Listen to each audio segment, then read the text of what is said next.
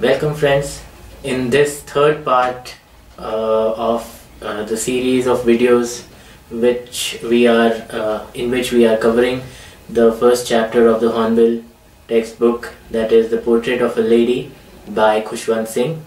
We are going to look at some of the difficult words and phrases that have been used in this chapter, and we will try to understand their meanings and we will try to see how these words are used. So let's take a look. As you are aware, if you have gone through the first two parts of this series, you will understand that the chapter talks about the author's grandmother. It is a picture or a portrait that the author has tried to create with words, and he describes how his grandmother was a very religious lady, how his relationship with her progressed from being a very good, or rather not progressed, moved from being a very good friendship when they were together in the village to a relationship where they did not interact much when they moved to the city. So in this chapter, I think the first important thing or some of the difficult words to understand are revolting, R-E-V-O-L-T-I-N-G. The author describes that the thought that his grandmother would have been young and pretty at some point of time was revolting for him. What is revolting? Obviously the word comes from the basic word revolt. A revolt is an opposition or some kind of an armed response against the order of the day or against the government of the day.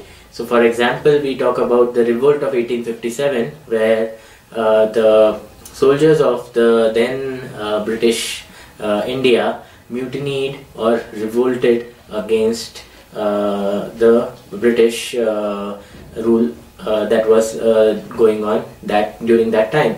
So a revolt is an armed opposition or some kind of a rising against the government of the day, and a revolting thought is something which is a disturbing thought, a thought that does not go well with your thought process, or it disturbs you, or it creates some kind of a disturbance within your mind. So the revolting thought in this case was the fact that his grandmother could have been young and pretty at some point of time.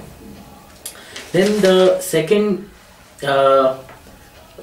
word or the second phrase that I would like to bring to your attention is an expanse of white serenity. The grandmother, who is moving around in her spotless white clothes, also she has silvery white hair, locks of hair falling across her face. She is described as an expanse of white serenity. What is an expanse? An expanse is a large area or a large land mass or some area that is spread out over the field of vision. For example, the expanse of the blue sky. The sky is spread out over a large part of our vision if we look out at the sky, and therefore the sky can be described as an expanse, which means a very wide or a large area. An expanse of the sea, or you can talk about an expanse of field, which means a very large field that is very wide and very long, and it covers most part of our vision or what we can see. So an expanse of white serenity. What is serenity? It comes from the word serene. Serene means calm and peaceful, and serenity is derived from that. So serenity means a feeling of quiet or a feeling of peace or calmness. The state of being serene or the state of being peaceful or calm is described as serenity. So grandmother has been described as something who was very calm, very peaceful, and she looked like a vast expanse of serenity, white because she was wearing white clothes, and her hair was white as well. So she is described as an expanse of white serenity, like a Himalayan landscape or the landscape of the hills, where there could be snow-capped peaks and glaciers, and these would be as white as grandmother was, and as peaceful as well. Another phrase that has been used, and quite importantly, is a turning point. A turning point is some juncture or a point in the story where the narrative changes direction. So if it was going in a certain direction and then there is a sudden change in the direction, then we call that as a turning point, because as if somebody has taken a turn towards the right or turn towards the left, or maybe even a U-turn, which means they are just going in the opposite, they start going in the opposite direction. So a turning point that has been mentioned in the story, and there's also a question on that in the text, is the time where they moved, the author and his grandmother, they moved from their village to the city. And that has been described as a turning point because the relationship really changed direction after that point. Because before that, when they were in the village, they were the best of friends. They spent a lot of time together. But after the author and his grandmother moved to the city, they started spending less and less time together, and also their friendship or their relationship sort of went downhill, which means that their friendship started deteriorating. It started becoming less and less of a friendship, and it was more of an acquaintance. So that is what is described as a turning point, a place or a point of time in the narrative when things change direction, when the story changes direction. That is a turning point. Another phrase that is important in this lesson is that grandmother accepted her seclusion with resignation. Now there are two words here, seclusion, S-E-C-L-U-S-I-O-N, and resignation. Now you might be familiar with resignation. You know that when you are giving up a post or you are stepping down from a certain job or a post, then you resign, which means that you write a letter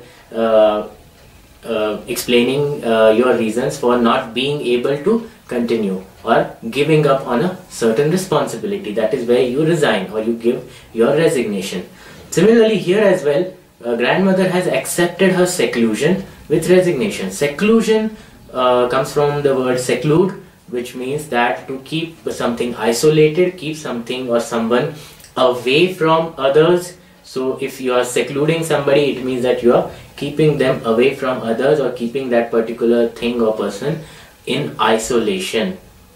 Akelapan. Seclusion means akelapan, and resignation means that you are basically giving up without any complaints or accepting your situation, that is what it is. I cannot do anything, so I am accepting my situation with resignation, which means that I have given up. So grandmother accepted her seclusion. She made peace with her seclusion without complaining or without really making an effort to oppose it. And that's where the seclusion with resignation fact comes up. Then there is another phrase or rather a bunch of words where to which I would like to draw your attention. That is a veritable bedlam of chirrupings. Now this phrase comes in where grandmother is feeding the sparrows. You know, after the author has started going to the university, the grandmother starts spending more and more time with the sparrows. She feeds them for half an hour every day. She breaks up the bread into small crumbs and she feeds the sparrows, and there would be hundreds of birds who would come to her. They would sit on her shoulders, they would sit on her head, and they would eat out of her hand. So at that time, and you can imagine that if hundreds of birds gather at a place, that place can never be quiet. It will definitely be a lot of noise, and that's what a bedlam is. A bedlam is a large amount of noise, some kind of confusion. For example, if there is a very big market or a very big fair going on, then there will be many people, and that kind of an atmosphere, that kind of an ambience can be described as bedlam. A bedlam is a loud noise causing confusion. For example, we can also have another word, pandemonium. A pandemonium is also a loud noise, or a very big noisy place, or a noisy situation where there is a lot of confusion. So pandemonium, bedlam, they mean noise causing confusion, and the chirpings of the birds are definitely going to be noisy. Veritable, now that is another word which has been used here. Veritable typically means something that is known to be true, or what is true. So veritable bedlam means something that was definitely a bedlam, truly a bedlam, and it was as such a bedlam or a loud noise. So veritable means you can assume that it means true, or something that is really so. Frivolous rebukes. Frivolous, F-R-I-V-O-L-O-U-S, frivolous. Frivolous means something that is not serious, something that has been done in a careless manner, something that has been done jokingly, frivolous. So something that lacks seriousness. Rebuke, R-E-B-U-K-E, rebuke. Rebuke means to scold somebody. To rebuke means to scold somebody, or to reprimand somebody, which means that किसी को डांटना, जोर से डांटना, गुस्से में डांटना, that is a rebuke or a reprimand. So to scold somebody, so frivolous rebukes, this word has been, these two words have been used where after the author comes back from abroad, grandmother is especially happy, and she feeds the birds longer that particular day. She feeds them longer, and she dismisses them with frivolous rebukes, which means she shoos them away, but not seriously, not shoos them away seriously, but with a bit of fun, or with actions that actually lack seriousness. So she tries to shoo them away, she tries to scold them, but the scolding is not serious. After that, then you know what happens. In the evening, she collects the women from the neighborhood and starts singing. She gets an old drum, and that drum has been described as having sagging skins, and it is described as a dilapidated drum. Now what is sagging? To sag means to become loose and to hang. So you know that a drum has two sides, and they are basically pieces of leather which have been tightly attached to a ring. And the tighter the skins are, the better the sound of the drum is, or you have to adjust the tightness on the rings so that the drum makes the sound to the pitch and to the tune that you want it to. But this particular drum has sagging skins, which means the skin is loose. It has been hanging loose in the middle. It is not very tight because it is an old drum, so maybe the skins are hanging loose, so that's why it has been described as sagging skins. Grandmother beat the sagging skins of the dilapidated drum. Now what is dilapidated? You must have understood by now that the drum is quite old. So dilapidated, D-I-L-A-P-I-D-A-T-E-D, dilapidated means something that is very old, or in a very poor state, in a poor condition, and it can be used to describe a building. For example, जर्जर, हिंदी में हम जिसको जर्जर बोल सकते हैं, कि जिसकी कंडीशन बहुत खराब है, ऐसी बिल्डिंग या ऐसा drum, that can be said to be a dilapidated drum, which is a very old, something in poor condition, something that is not in the proper condition, that is dilapidated. Some other words which I think would be useful for students to understand in this chapter are wrinkled, W-R-I-N-K-L-E-D, wrinkled. The W is silent, so we don't say the sound of W aloud. We say wrinkled. Wrinkle होना मतलब झुर्रियाँ, जैसे चेहरे पे कोई बूढ़ा व्यक्ति होता है उसके चेहरे पे काफ़ी झुर्रियाँ आ जाती है, जैसे grandmother was quite old and she had wrinkles on her face, so her face was wrinkled. Wrinkles can also be on a shirt or a piece of clothing. For example, if something has been washed and wrung to remove the water, then there will be a lot of wrinkles on that piece of cloth. And to remove wrinkles, then we have to iron it. So wrinkle can be about a cloth having a lot of folds or having a lot of you can say, or it can be about a face that has a lot of wrinkles. So it can describe a face as well as a cloth. But here in this chapter, the word wrinkled is used to describe grandmother's face. Mantelpiece. If you remember the text, you will remember that grandfather's portrait, where he is described as somebody having a long flowing white beard, grandfather's portrait hung above the mantelpiece. Now, what is a mantelpiece? A mantelpiece is a small horizontal place, or rather a wooden sort of frame that hangs above a fireplace. For example, a shelf, it's a shelf, a wooden shelf, which is typically placed above a fireplace. A fireplace is like a rectangular opening if you have, or a square opening if you have seen a fireplace, and there is a frame surrounding the fireplace, and on top of that frame typically there is a small shelf to keep things. On top of that particular fireplace there is a shelf to keep things, and that is called as a mantelpiece. And typically you can put small trinkets or small showpieces on the mantelpiece, and you can also have a huge portrait that can be hung over the mantelpiece. The first word itself, portrait of a lady. What is a portrait? A portrait is a picture or a drawing or a photograph of a person.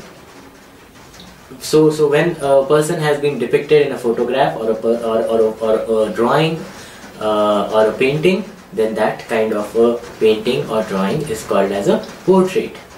And as against that, there is a landscape. Now, a landscape is a type of painting which typically depicts the scene of a countryside, the scene of natural beauty, maybe meadows or rivers flowing or mountains.